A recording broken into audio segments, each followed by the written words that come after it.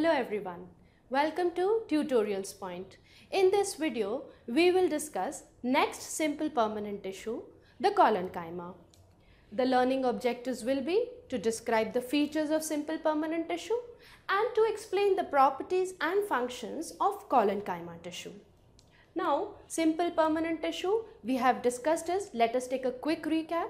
They are those tissues which are made up of one type of cells and they have become structurally as well as functionally similar. Now they are of three types: parenchyma, collenchyma and sclerenchyma. We've already discussed parenchyma in previous videos. Let us now discuss collenchyma. So collenchyma. Now the collenchyma word originated from a Greek word kolla, which means glue, and enchyma means a tissue. So let me just ask you, have you seen a green stem? So did you ever try bending it? It bends very easily.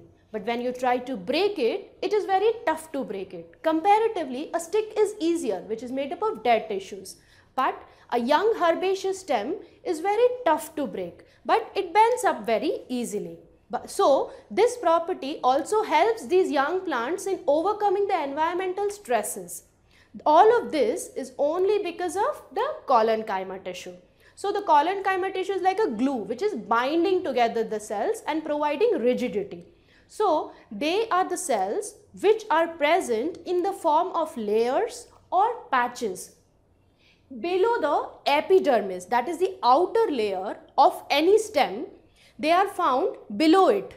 Right below the epidermal layer are found the collenchyma layer cells.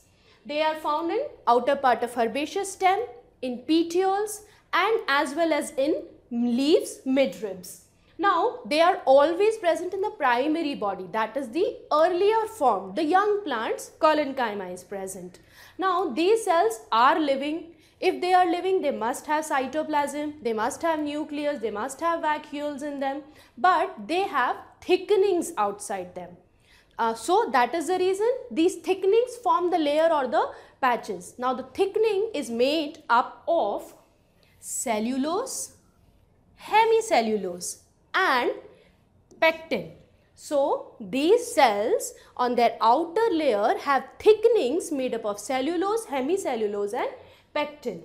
They are living cells, but they do not have intercellular spaces. The spaces were present in parenchyma, if you remember. Now the shape of the cells can be oval, it can be spherical, it can be polygonal. Have you ever seen a celery?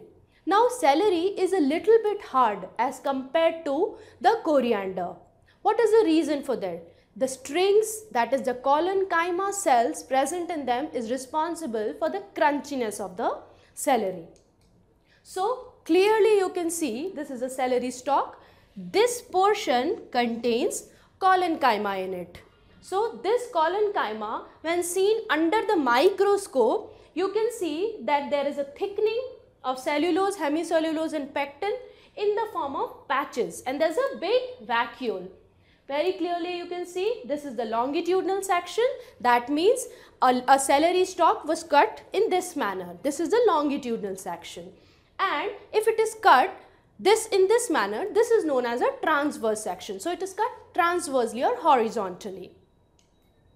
And what is the function of collenchyma? Now since they are providing thickenings, so there are thickenings present, so these thickenings are providing rigidity and mechanical support to the plant. So that is the reason the young herbaceous stem, however hard you try to break it, it will not break, it will just bend and sway. That is the reason the plants sway in the wind but are not uprooted or broken in the wind.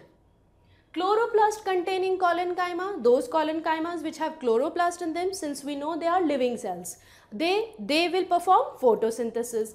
It is because of the collenchyma only that the soft tissue, soft organ like leaf also does not tear up in heavy wind. Have you ever seen that the leaves are torn up in the wind? No, right? The reason is because of the presence of collenchyma cells. Thus, to summarize, we can say collenchyma tissue has living cells which are thickened at the corners, and the thickenings are made up of cellulose, hemicellulose or pectin. Collenchyma tissue provides rigidity and mechanical strength to the plant so that they can face environmental stresses like winds very efficiently. So this was all about Collenchyma tissue. In upcoming video, we will discuss about Sclerenchyma tissue. Till then, thank you very much. TutorialsPoint.com. Simply easy learning.